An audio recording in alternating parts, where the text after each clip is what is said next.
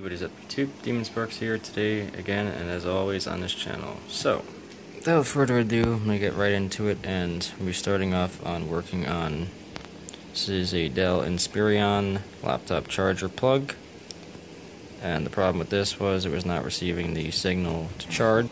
So it turns out the issue with this one per se is this middle pin had a third signal wire on it, and you have your positive and negative, and then you have your signal wire that allows it to read the battery's charge level, which had ripped off, which was originally this small white one here, which connected to the pin right here in the center.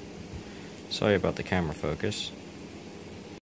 And so here we have the After Effects, all soldered up and shrink tubed and taped